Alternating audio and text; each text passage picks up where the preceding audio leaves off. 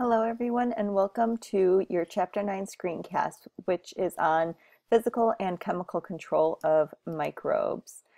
So we want to really dive into how are we controlling these microorganisms that are within our world. So we need to figure out the degree of exposure we have to them, especially the ones that are potentially harmful to us or pathogenic. Which are going to be the most concerning, of course. So we have four major terms in which we use to describe the different levels we have of controlling these microorganisms, and that is sterilization, disinfection, decontamination, and antisepsis. So we are going to talk about each one of those in the coming slides. So first we have sterilization. And in sterilization, this is going to be the process that destroys or removes all viable microorganisms, and this is including our viruses. We're going to usually use this term when we're discussing removing microorganisms from inanimate objects. You can use methods, which we'll get into the details in the coming slides, but autoclave or sterilants such as chemical agents. And we use these different ways to achieve sterilization of surgical instruments and syringes, or we can use it for commercially packaged food, like you see over here, these brothsworths. So our goal of sterilization is to get rid of bacterial endospores. And we'll touch on endospores a little bit more soon, but we know from previous chapters that endospores are the most resistant and difficult to kill. They're the most resistant to our attempt to control microorganisms, whether it's using chemical agents or antibiotics. So here we are using chemical agents to sterilize some instruments, and let's move on to disinfection next.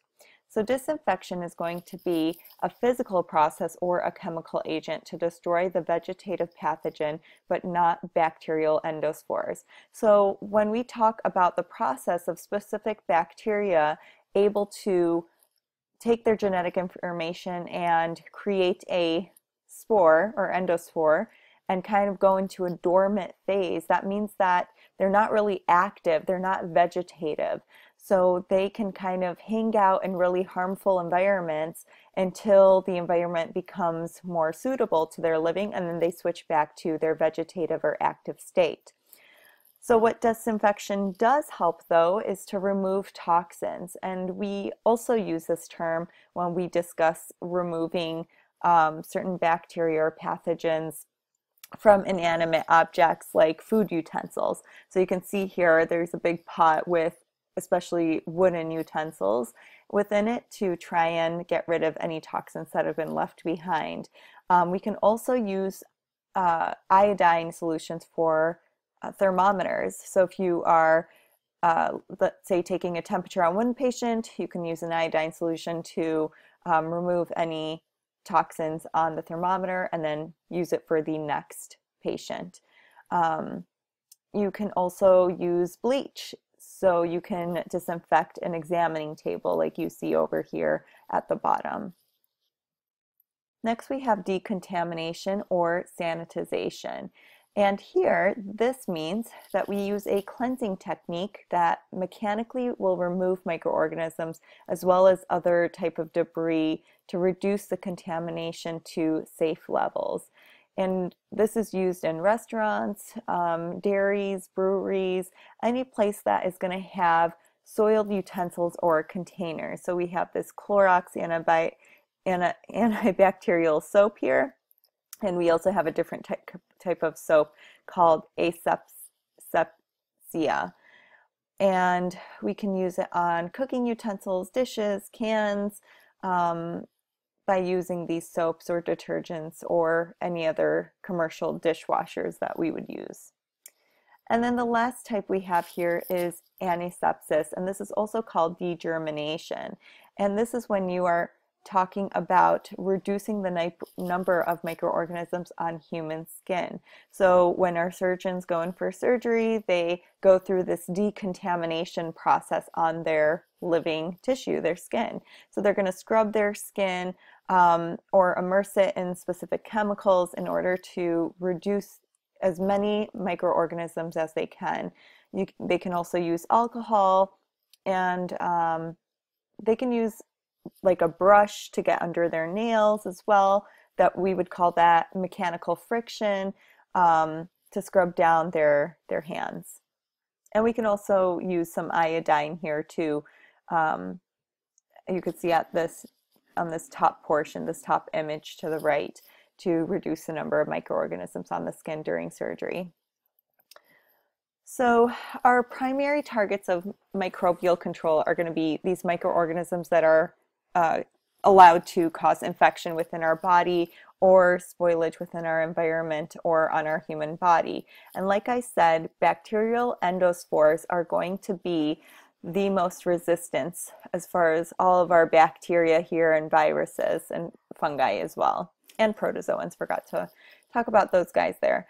So we see that the easiest ones, or the least resistant, are going to be these enveloped viruses. We have gram-positive bacteria, non-enveloped viruses, fungi, gram-negative bacteria, then protozoan, and specific Staphylococcus and Pseudomonas. Mycobacterium, remember they carry that mycolic acid, that waxiness to it that makes it a little bit more difficult to get rid of. And then we have our bacterial endospores. And then one we haven't talked about are prions. Prions are going to be a class of their own. They cannot sterilize prions by the discussed procedures in the previous slides, or for the rest of this chapter really, but they are resistant to heat and chemicals, but we can try and use a combination of these agents to try and achieve sterilization. But it's very difficult to do, and the CDC, which stands for the Centers of Disease and Control and Prevention, they have to be contacted if there's anything contaminated by these prions, so that they can give you specific instructions to sterilize them. And the next thing we're going to talk about are agents versus processes. So when we use sterilization and disinfection, these are processes to get rid of microorganisms. And we have a couple different terms to talk about the different levels of agents that we can use to get rid of microorganisms.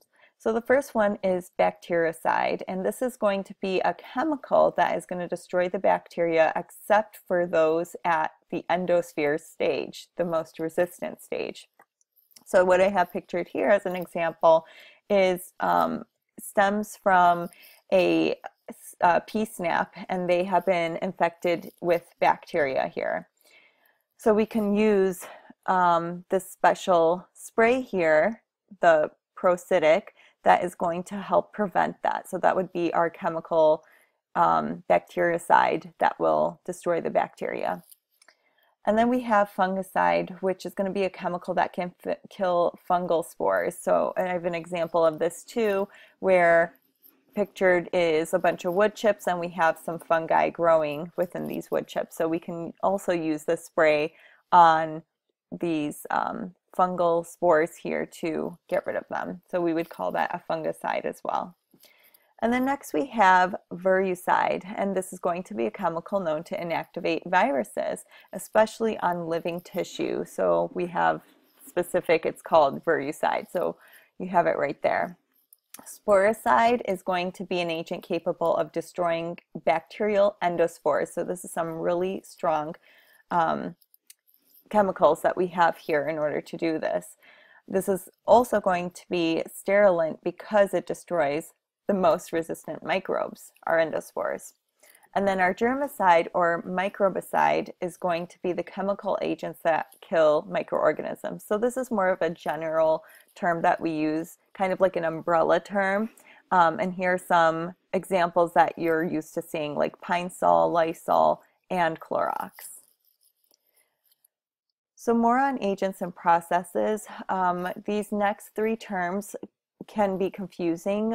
You can easily mix them up. So let's kind of point out what you can really identify as the difference between these three terms. So first we have sepsis, and this is when we have a growth of microorganisms in the blood or other tissue. So here we have our bloodstream, and we could see that the blue is representing the bacteria that have entered our bloodstream. The red would be our red blood cells. So this difference here is that we have an infection or growth within the blood or other tissues. Whereas asepsis, this is a practice that is preventing the entry of infectious agents into sterile tissues and thus prevents infection. So that A in there meaning without, so without the growth of microorganisms in blood and other tissues. We also have an aseptic technique, and you guys as surgical technicians are always going to use aseptic techniques because you're going to practice this within healthcare, and it ranges from sterile methods to antisepsis. So what is antiseptics or antisepsis? And this is going to be using our chemical agents to apply directly to exposed body surfaces, so like the skin or our mucous membranes, wounds, and surgical incisions to prevent vegetative pathogens. Remember that that means more active pathogens. So I like this image because it kind of shows you the areas that we make sure are sterile here. We are going to use this technique or chemical agent rather to prepare the skin before we surgically cut into the body using iodine compounds. So whenever you see somebody being prepped for surgery, you see this brown, it's not like a gel, but brown liquid that is put on over the area that they are going to make an incision into. That would be the iodine compound. You'll also see during an open root canal that they will swab the area with hydrogen peroxide, or just everyday hand washing with a germicidal soap will be a type of antiseptic. So we want to talk about the difference between these terms and the ones we just learned. So before we do that, let's talk about stasis and static. Both of these mean to stand still. And when we take this into the different types of microorganisms that we have, it means that we are going to retard or slow down the growth. So when we use the term bacteriostatic, that means that we use some type of chemical agent that will prevent the growth of bacteria on tissues or on objects in the environment. So I like this image up here because it shows you the difference. Here's bacteriostatic, and we have our bacteria here, and their hands are kind of tied, right?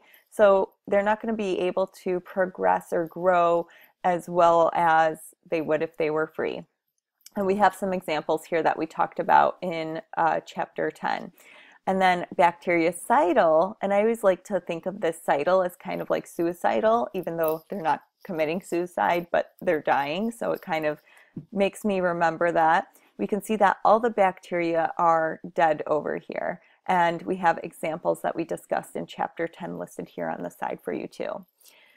So our example that we're going to talk about in this chapter, though, is bacteriostatic water. And this is sterile with benzyl alcohol that is added to prevent bacteria from growing within the water, making it safe for multiple injections.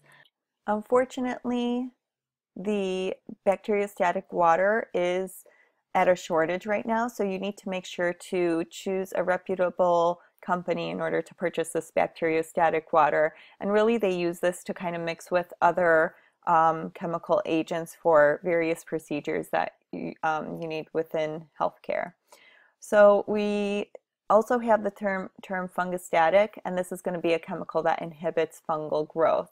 So I want you to keep in mind as we're using these terms, these antiseptics and drugs often have a microbistatic effect because the microbicidal compound can be very toxic to human cells.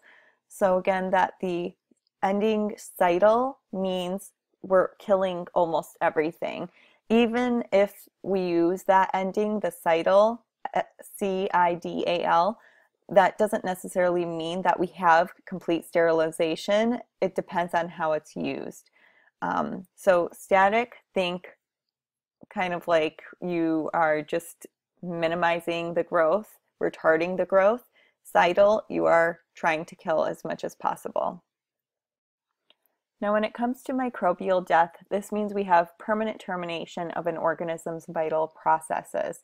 And our microbes don't really have any vital processes, so it's difficult to tell if there's true death. So what we use as a way to tell whether we have microbial death is if they still have reproductive capability. So if we're seeing that there's no more growth really occurring, then that is going to be our definition of microbial death. Now we have some factors that are going to affect death rate. We have we have this whole population of microorganisms, and it's not going to be an instantaneous death. It's going to kind of happen over time, which is exponential. So you can kind of see the chart that we have here, a log number of bacteria versus time, and we see that there is a decline taking place here. That is going to show us that the active cells are tending to die more quickly rather than less metabolically active cells. And eventually we have a point where there's survival that is unlikely amongst these microorganisms. And we take that point and say it's equivalent to sterilization. So let's look at these factors. We have number of microbes that will be in effect here. So if we have a higher load of contaminants, it takes longer to destroy. So if we take a look at this chart here, we can see if we have a higher population load, that even though we have that logarithm of death taking place, it's going to end all take us more time to get rid of that population versus having a low population load here. Then we have the nature of microorganisms in the population, and this is a target population that usually is a mixture of bacteria, fungi, spores, and viruses. We're not just talking about bacterium alone. We have to take into account all the microorganisms in the environment. And then we have temperature and pH within the environment, and we talked about that in chapter 6, so I won't elaborate on that. Next we have concentration or dose or intensity of an agent, and this is going to be UV radiation because it's the most effective. So if we look at our schematic here of wavelengths, we can see ultraviolet light takes place between 100 nanometers and 400 nanometers, and like we said, at 260 nanometers, this is going to be the most effective at creating microorganism or microbial death.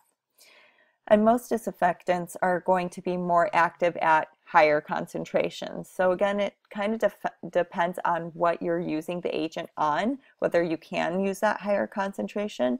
But if it's an inanimate object that the agent isn't going to cause harm effect, you want to go for that higher concentration.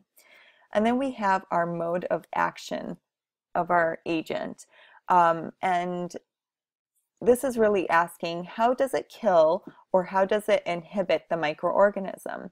So what we want to target are cellular components. And I have a range listed here for you: the cell wall, cell membrane, cellular, synthetic processes, and proteins. So first, let's talk about them as a whole.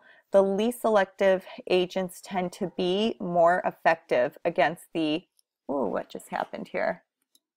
Okay, I don't know why that just popped up. Sorry, guys. This is the issue with technology.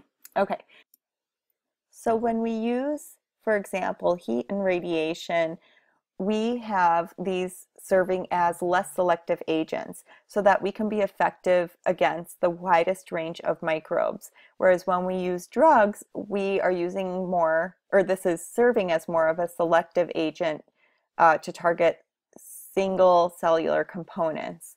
So this kind of reminds us of antibiotics, how we have a broad range and excuse me, narrow spectrum and broad spectrum. It's kind of that. So our heat and radiation would kind of be like our broad spectrum because it can kill against the widest range of microbes, whereas our drugs, it's only a specific range.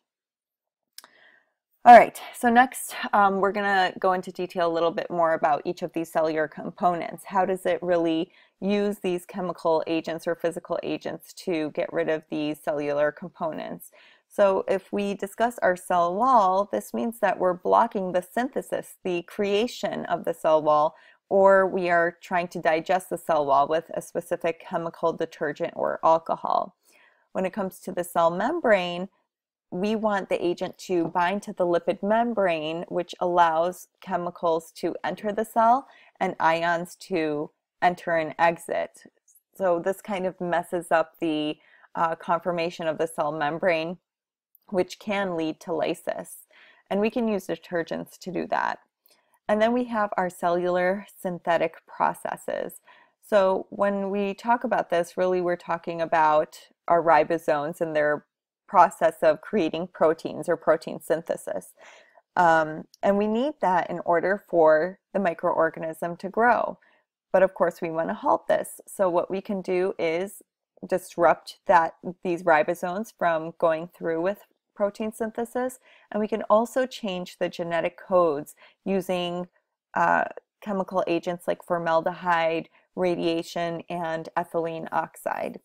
And then we have our proteins, and once again, we need our proteins in order for these microorganisms to work properly. So what we do is use certain alcohols or phenols to denature the protein. And denature kind of means like you're breaking apart bonds and disrupting the protein. So it's not really active. It can't really do its job.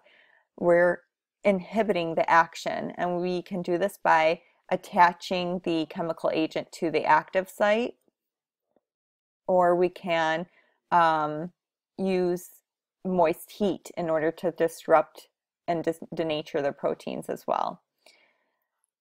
All right, and then our last thing is going to be the presence of solvents, interfering organic matter, and inhibitors. And this is when we have saliva, blood, and feces that can inhibit the action of the disinfectant and even the action of the heat. Oh, I forgot to touch upon these surfactants on the cell membrane.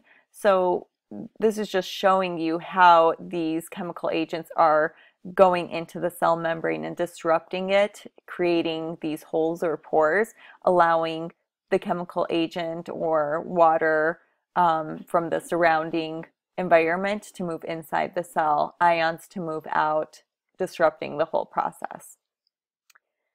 All right, so here is a concept check. The use of iodine compounds to prepare the skin for surgery is known as, we have A, disinfection, B, antisepsis, C, sterilization, and D, sanitization.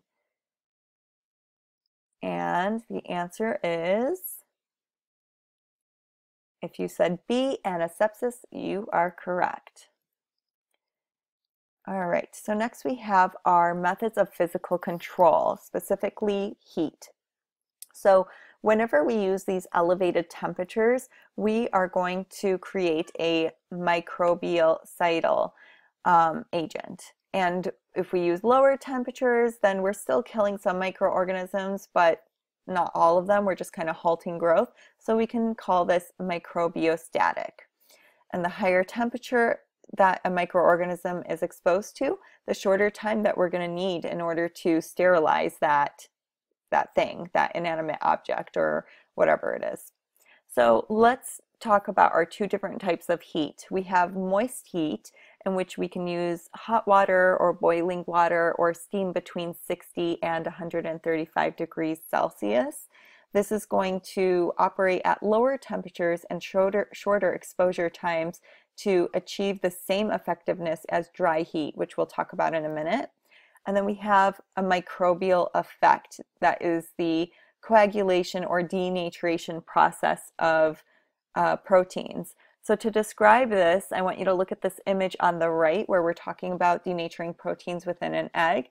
When eggs are cooked at a high heat, like 100 degrees Celsius, the proteins are going to squeeze together, causing the water within the protein bonds to be pushed out, and the egg mixture becomes this curdled looking like thing. So we can see in this image that the proteins, or the amino acid, which we know the amino acids all bonded together are creating our proteins, they're heated up and they create a network supported by water, and they become too hot and shrink, and the water is pushed out of the network. So that's what we're seeing at number 4 there.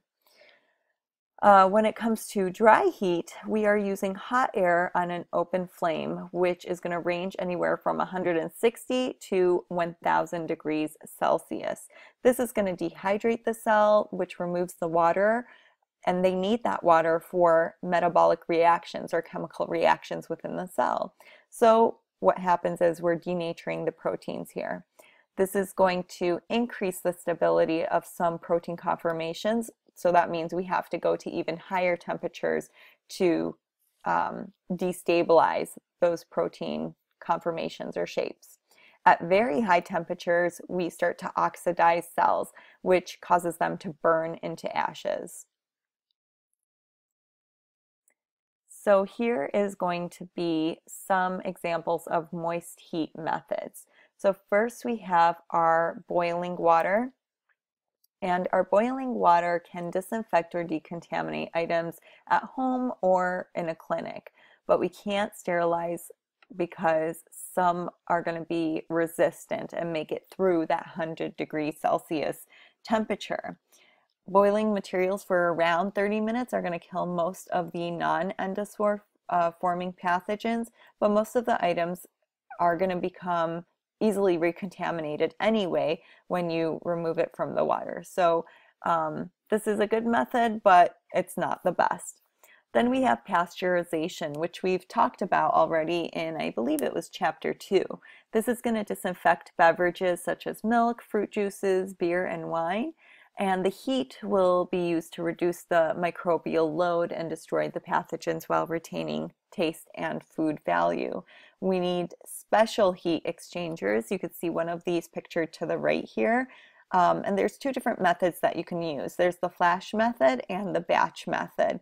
And you use different temperatures and time exposures for each of these, but they do say that the flash method is preferred to maintain the flavor and the nutrition of whatever you're trying to pasteurize.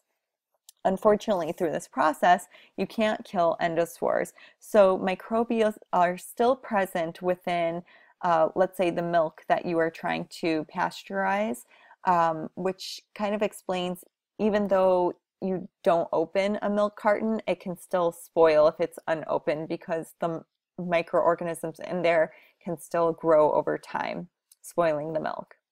And then we have autoclaving. We actually have an autoclave within our microbiology lab, and this is when we're going to use steam under pressure. So the water is going to boil, and then we change it from liquid into a gas at 100 degrees Celsius.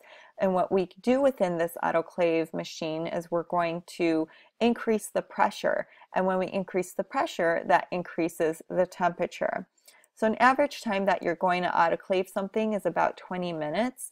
And the pressure should be set at about 15 psi, which gives you around a 121 degree temperature to sterilize. And we could compare this to a pressure cooker that you have maybe at home. We're just changing the pressure in there, so that is going to change the temperature and cause you to be able to cook that food faster. Or in our case, in autoclaving, we are going to get rid of microorganisms that way.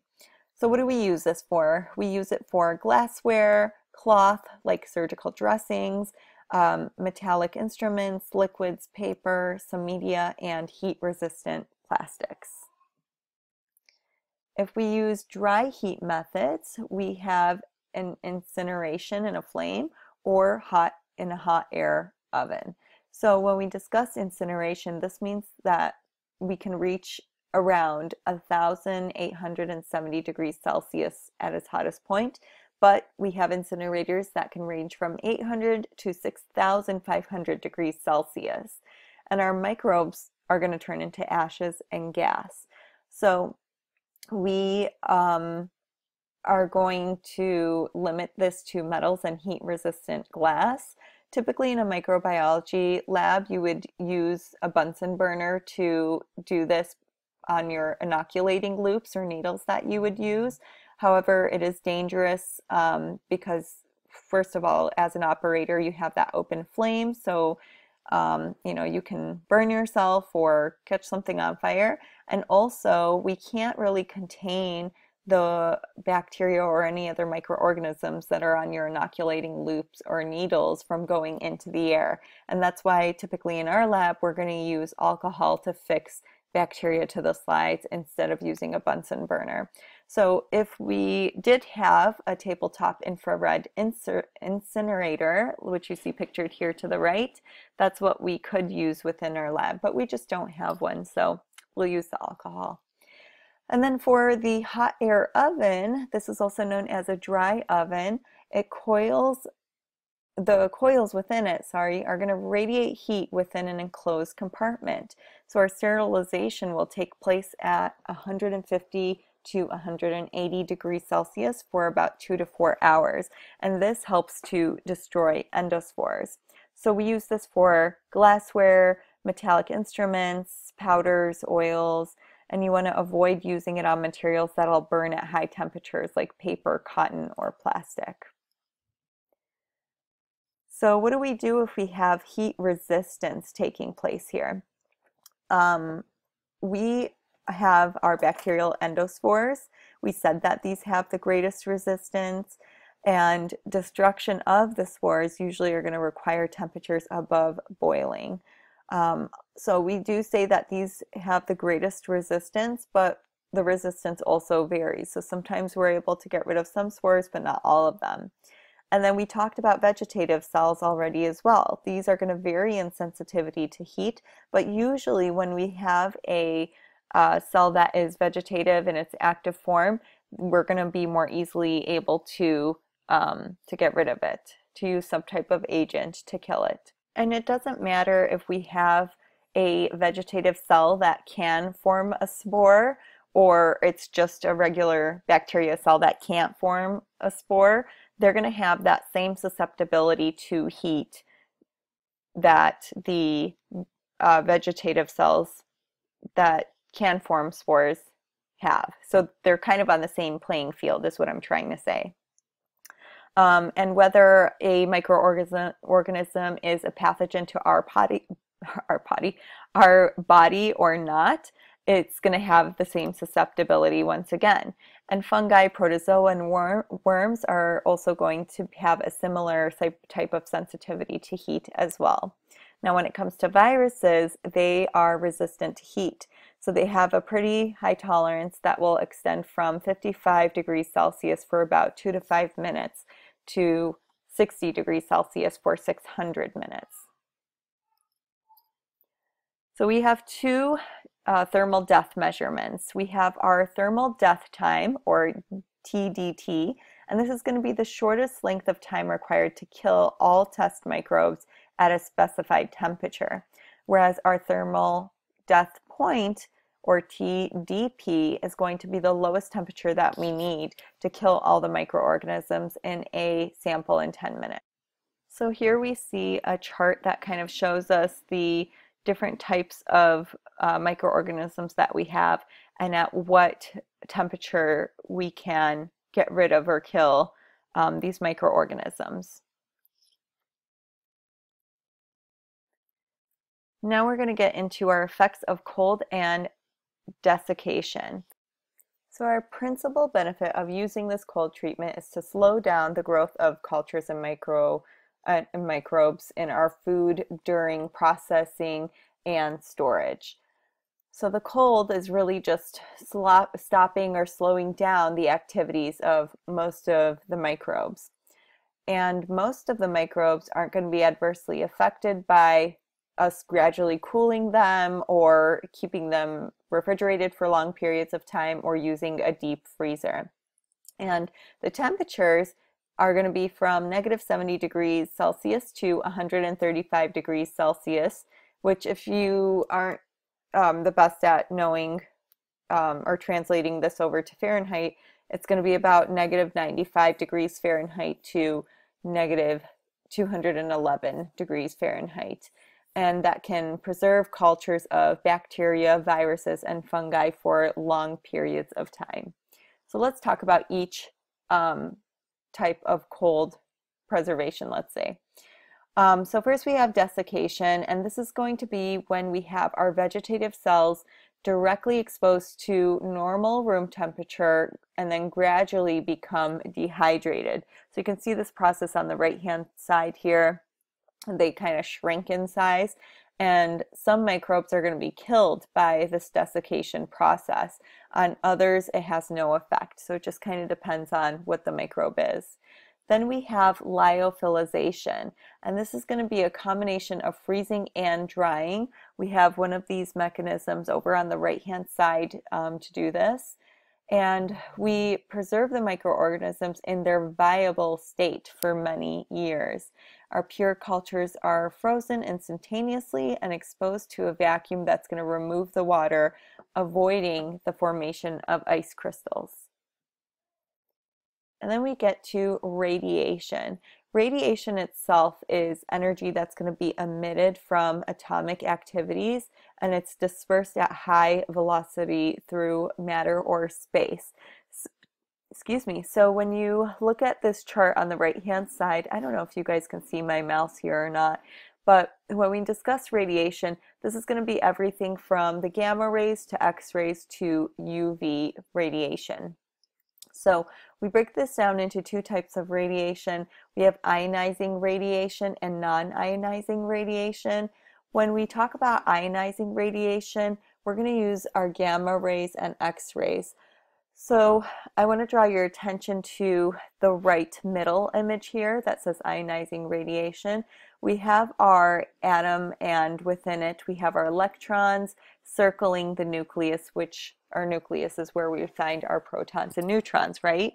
So when we do ionizing radiation, it's causing us to move over these electrons. We're switching, maybe taking electrons from one atom, transferring it to another. So we do this to sterilize materials sensitive to heat or chemicals, and items are placed in a machine for a short amount of time at specific dosages, depending on what it is, in order to sterilize them.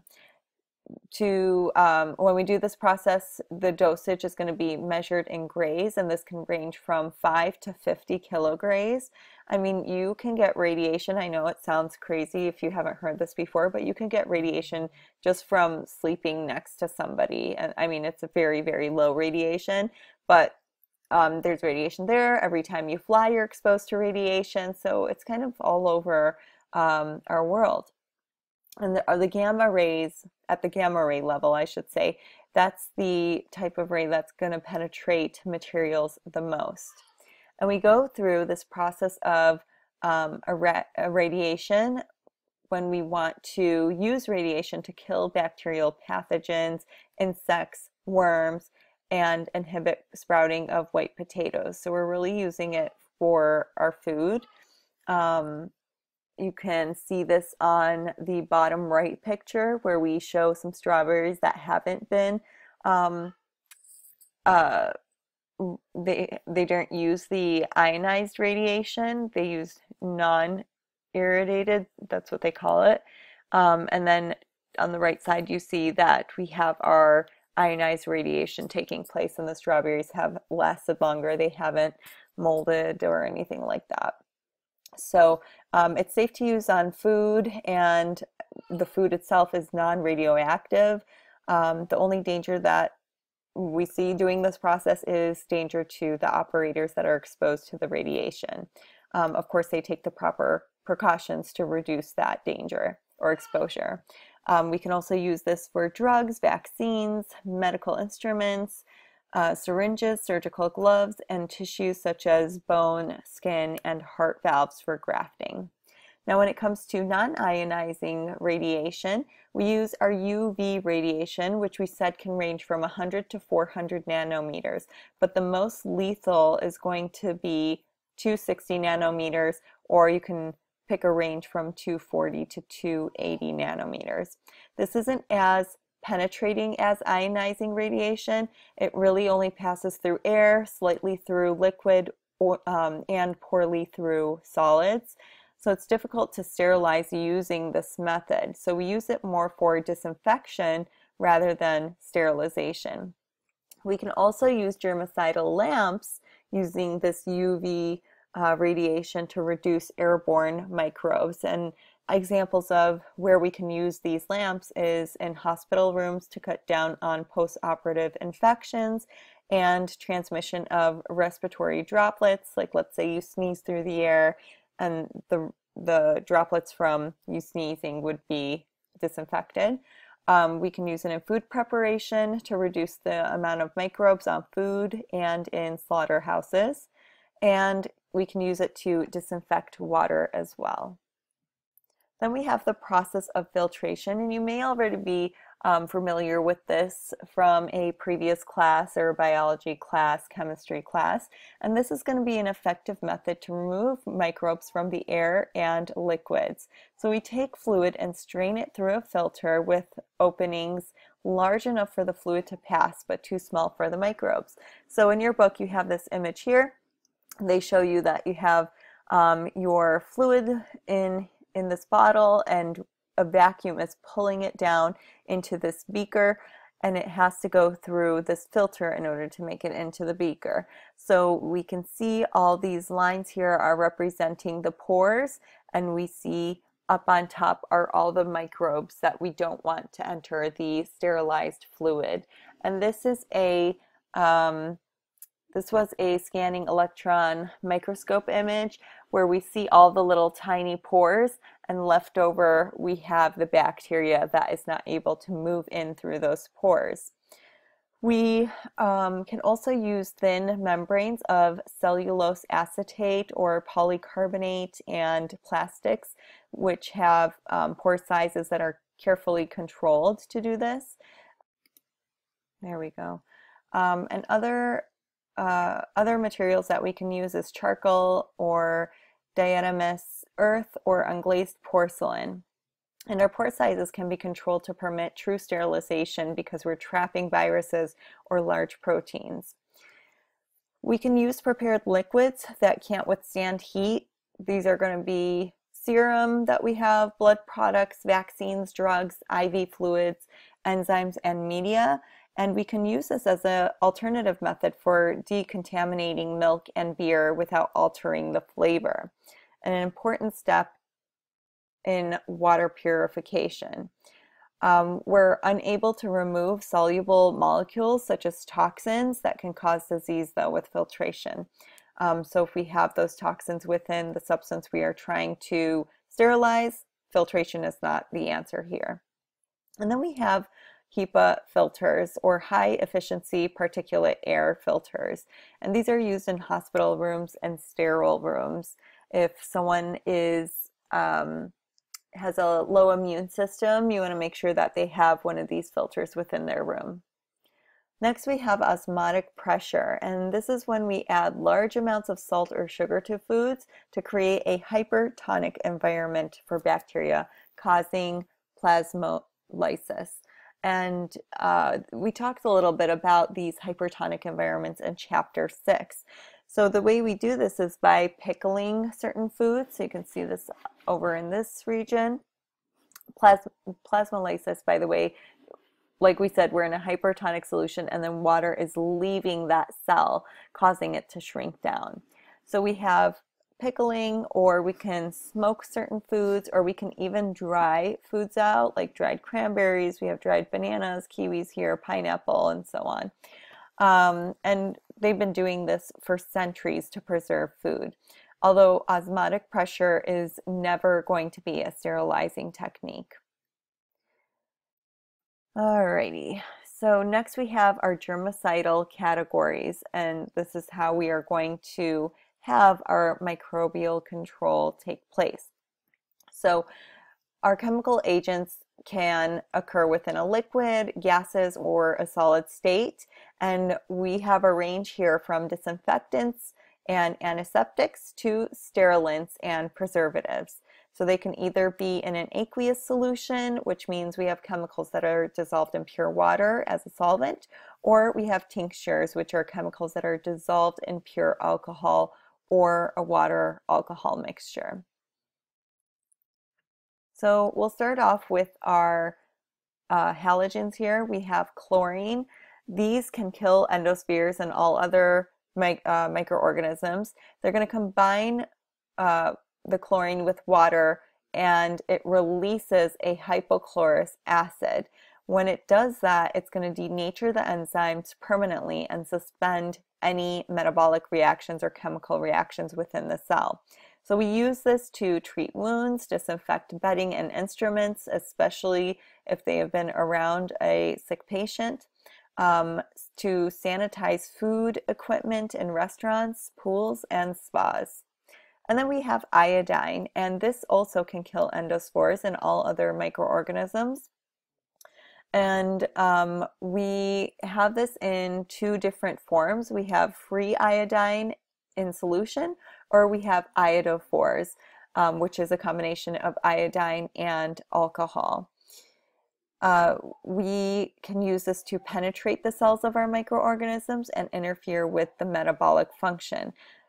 It will start to interfere with the hydrogen and disulfide bonding in proteins, and that essentially is going to later denature or break apart that protein.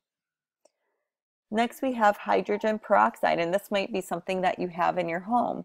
And this also is going to kill endospores. We have oxygen that is going to form free radicals. A free radical is going to be a compound that is highly toxic and reactive to other cells. So we can have different chemical reactions take place now that could lead to death. You might be wondering too, we use hydrogen peroxide and sometimes we see it bubble up. This is because our blood and living cells are going to contain an enzyme called catalase, and that starts to attack the hydrogen peroxide and converts it into water and oxygen, hence the bubbling. And this has been used as an antiseptic since the 1920s because it's going to kill bacteria by destroying the cell walls. So it's pretty easy and good to use. Next, we have our aldehydes, and these two are going to kill endospores and all other microorganisms. So we have two different types that we use, and we have the glutaraldehyde, which is irreversibly going to disrupt activity of the enzymes and proteins within a cell. This kills quickly, and also it's broad spectrum. So we're going to be able to kill a majority of the microorganisms that we are trying to sterilize or get rid of. So we use this to sterilize many instruments and machines as well. The other type we have is formaldehyde, and this is going to be a sharp, irritating gas. It dissolves in water to form formalin. So when I come to class in scrubs, I've probably been in the cadaver lab, and they use formalin to preserve the cadavers. So that is retarding or slowing down the growth of mold and bacteria and all that within the bodies. It helps to preserve them. And so what the formaldehyde is doing is it's attaching to the nucleic acids and functional groups within amino acids, which we know we find in proteins. It helps to kill more slowly than the glutaraldehyde, but we still use it to disinfect surgical instruments, although it can be very toxic and irritate skin and mucous membranes. If it's in the form of formalin, it also is a carcinogen and a teratogen. So meaning you can't be around it when you're pregnant, it will harm the fetus. Carcinogen means that it can cause cancer. And then we have our gaseous sterilants and disinfectants. And the main one I want to talk about here is the ethylene oxide, which is going to be a gas. This too will kill endospores and all other microorganisms, and it's going to react with the functional groups of DNA and proteins. These functional groups that I'm talking about, it's based on more of the chemical compound, and I don't expect you to know the chemical compounds of all these, but you should know that the functional group varies or changes on each amino acid and parts of the DNA. So that's what we're talking about when we say it's reacting with those functional groups. So when it does that, it's going to block DNA replication and also enzymatic actions. Hence, we're not going to be able to reproduce and cause growth. It's used to disinfect plastic materials and delicate instruments. It's also explosive, so it has to be combined with carbon dioxide and fluorocarbon to prevent that. It can also damage the lungs, eyes, and mucous membranes if it's contacted directly, so it can be kind of dangerous to use because you don't want to irritate any of those structures. And this too is also a carcinogen, meaning it can cause cancer. Then we have our phenyl or carbolic acid. This is going to kill some bacteria, viruses, and fungi. It's derived from distillation of coal tar, and it's kind of used as a cellular poison. So if you use it in high concentration, it's going to disrupt the cell walls and membranes and proteins. If you use it in low concentration, it inactivates certain critical enzymes that is needed for metabolic reactions. It's typically used in limited cases like drains or cesspools and animal quarters. It can be dangerous to use, so it's kind of limited to just those things. Then we have the chlorhexidine, and this is going to kill most bacteria, viruses, and fungi and targets the bacterial membranes. It will cause denaturation of proteins once again, and this is because of the ability for the membrane to have that selective permeability is lost, so the proteins are broken down and anything can now enter or exit the cell. And it's usually used in prepping skin before surgery. Next we have alcohol. This is going to kill most bacteria, viruses, and fungi. The compounds that you see to the right here are ethyl and isopropyl alcohol, ethyl being the 2 carbons here and the propanol being 1, 2, 3 over here. They are going to be the most suitable for antimicrobial control. That's what we use within our lab as well.